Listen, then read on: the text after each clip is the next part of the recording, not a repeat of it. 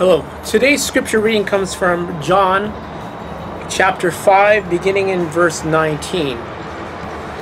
Then answered Jesus and said unto them, Verily, verily, I say unto you, the Son can do nothing of himself, but what he sees the Father do. For what things soever he does, these also does the Son likewise. For the Father loves the Son, and shows him all things that himself does, and he will show him greater works than these, that ye may marvel. Alright, this has been scripture reading for today. God bless you and have a good day. Alright.